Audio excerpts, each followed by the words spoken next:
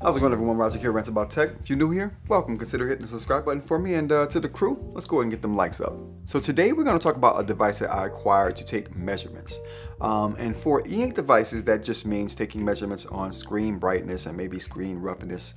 I would like to take measurements on the parallax, the difference between the screen that you write on and the actual display that's showing the actual eInk.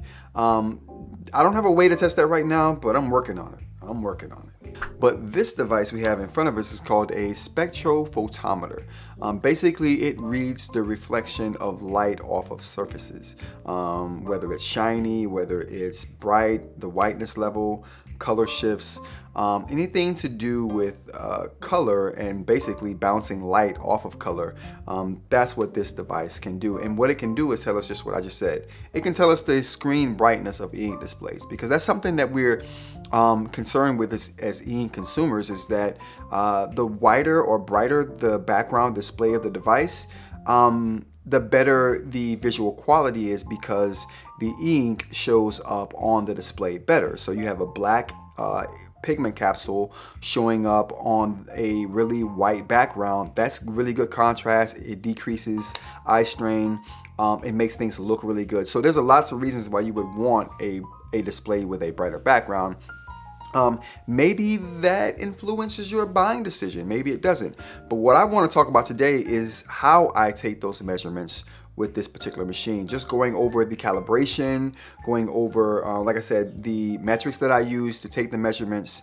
And if you want more detail after seeing this video, I do have an article up on rantsabouttech.com. I'll link in the description below, where you can get a little more detail on the process that I'm talking about today. This will just be a general overview. So the first thing I want to go over with you is the calibration process, so you can see how I calibrate the machine to make sure that the numbers that it's reading are correct. So what we're going to do first is just go ahead and start the calibration.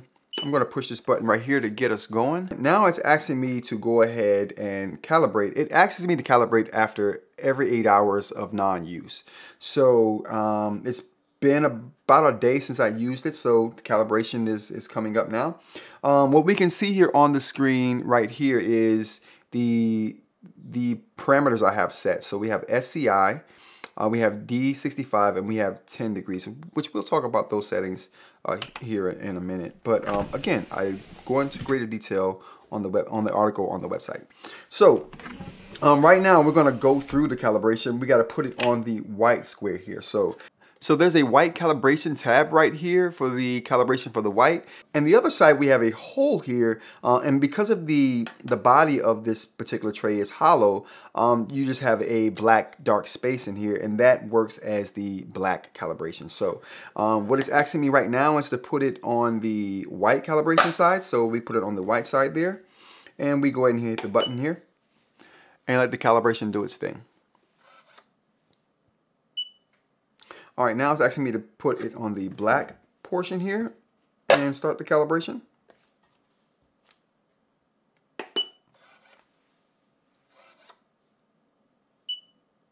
All right, so we have a whiteness calibration now. But what I want to talk about now is a couple of the settings that I use for this particular machine. So right now you see the CIE whiteness setting, and that's one of the settings that I actually use for getting the whiteness measurement that I get from the eInk tablets.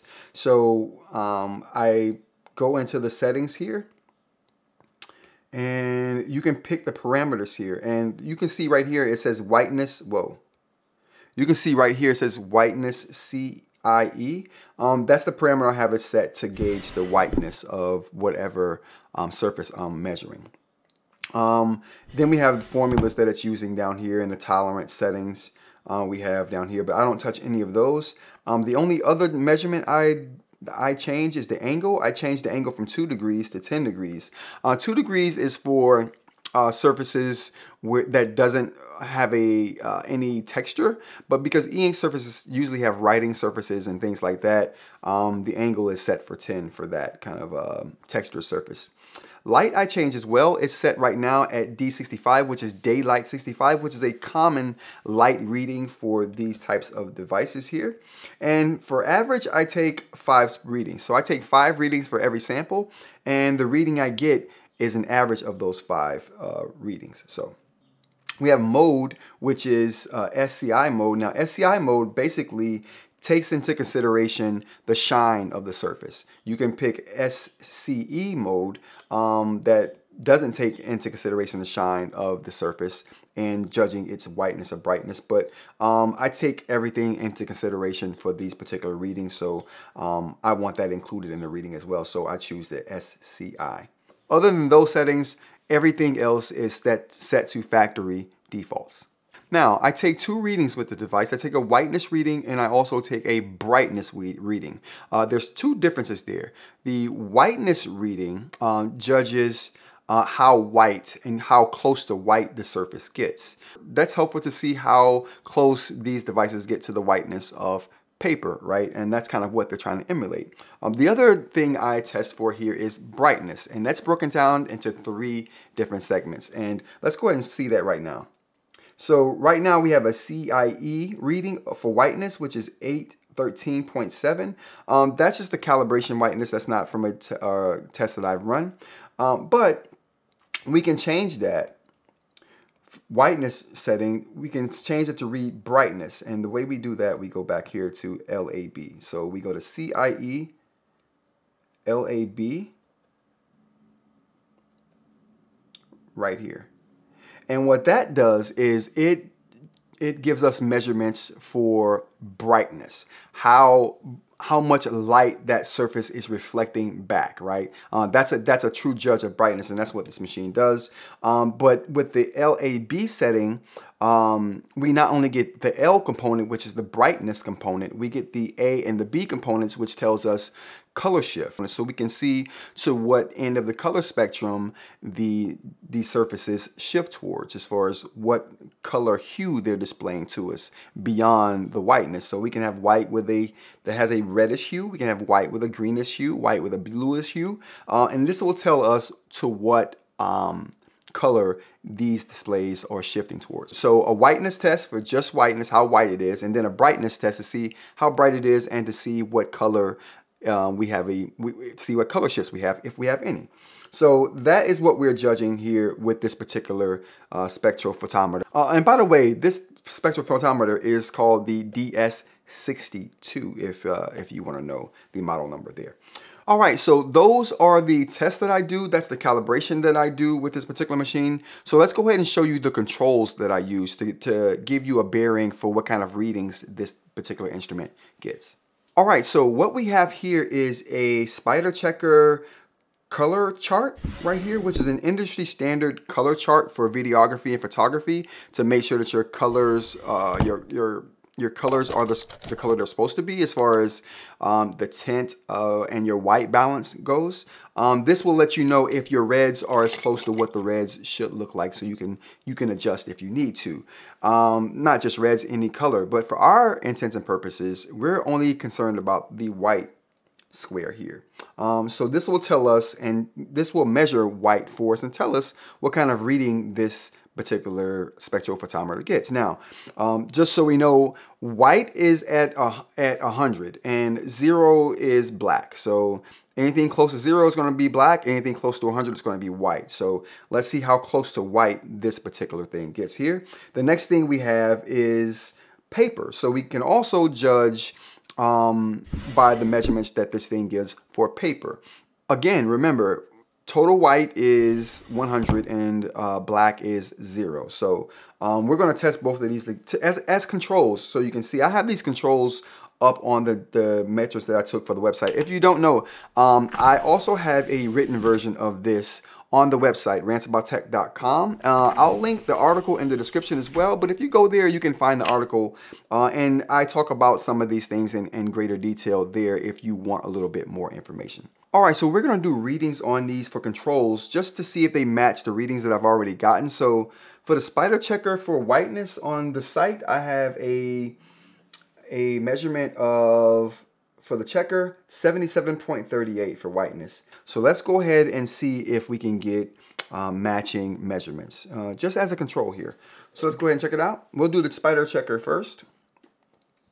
And the way you do this is, you can see this right here.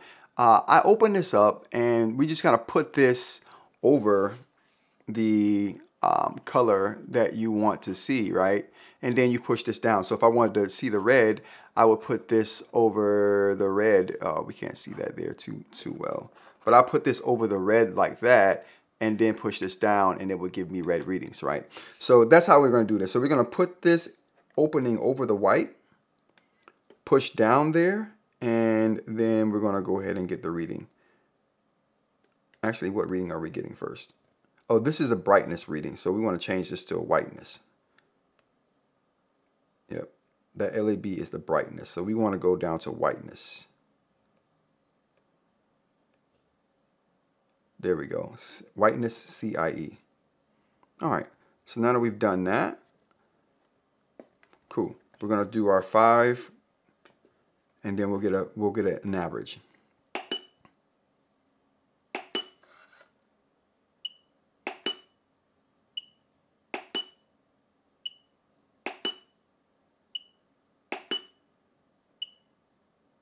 So we got a score of 77.76 for the spider checker, and the site gives us 77.38. So yeah, we're well within the range of degree of error. So yeah, we're getting good readings here. All right, so let's go ahead and check out the whiteness of the paper here.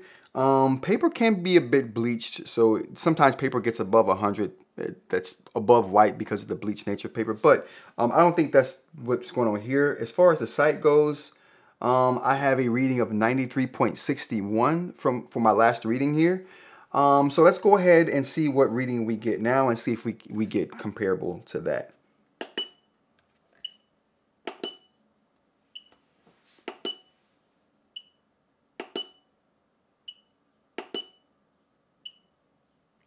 All right, so we get 93.53 for an average reading here. And like I said, we get 93.61, which, like, again, is within the degree of error for this particular instrument right here. So in conclusion, I just wanted to show the calibration method. I wanted to show the controls that I can get consistent readings with this particular machine. And this machine takes industry standard readings. So the CIE standard that I'm taking here is the International Consortium for Illumination, and they pretty much control what formulas are used to take brightness and whiteness measurements, and this machine does just that. It uses standard metrics, standard formulas, and use standard nomenclature to describe brightness and whiteness of many things, not just e-ink surfaces, but paper, color checkers, color charts, anything that you want to test the color of. This thing can do that with industry standard results. So I trust these results. And again, if you want to look at how the stats worked out for the brightness of the e-ink devices that I checked, go to the website. I'll link that in the description as well. Go to the website, check it out, see where your e-ink device ranked. I only tested 10. I have 10 e-ink devices. I tested all of them, and you can see there which device led the pack there in brightness and whiteness, and some other categories as well. But I hope this demonstration helped you understand what this device does and how it does it. And I also go over my methodology for doing these or taking these readings as well in the article. So I strongly suggest you check out the article if you want a little bit more detail and information about this process. All right, man, that's gonna be it for me. I hope you guys got something from this video. Check out the website, rantsaboutech.com, for more information.